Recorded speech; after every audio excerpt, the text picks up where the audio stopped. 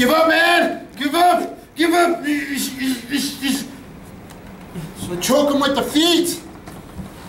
B-Mech armbar, biomechanical armbar and choke dual submission. So it's really the fourth way of doing an armbar.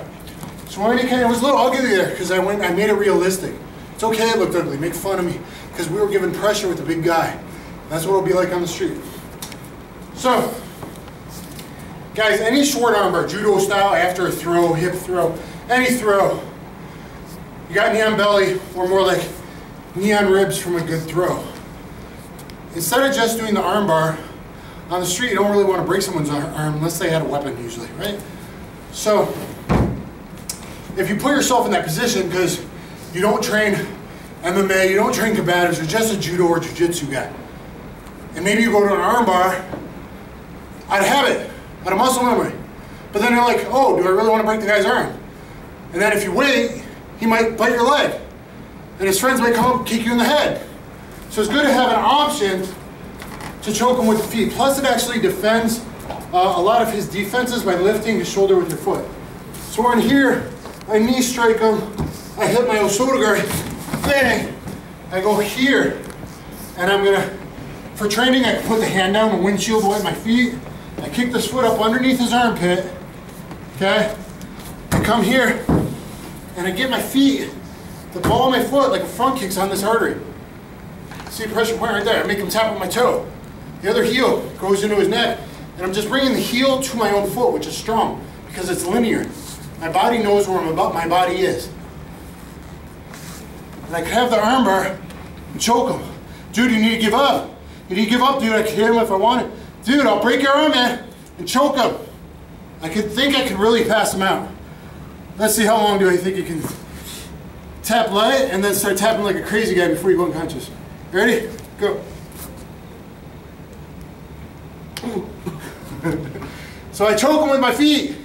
That gives me an option on the street.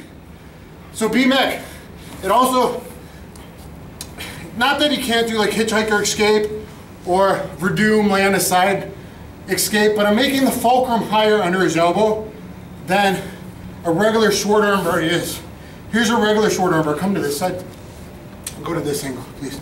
So here's a regular short armbar. My foot's strapped under his ribs. Okay, number one, I have to go more to the ground. I have to go closer to the ground to get this armbar. But my fulcrum is pretty low to the ground as well, meaning my groin or my hip. If I pull it across the hip, either way, I don't care. It's low to the ground versus lifting his shoulder. So actually, if he was a jiu-jitsu guy and he did know his defense from a short style fast armbar, as he's doing his defense, if I was really serious, it was a street fight or an advanced thing, it's mostly for the street. But if he was doing a defense, he doesn't know, but if he was doing a defense, I could break his elbow because my fulcrum's higher.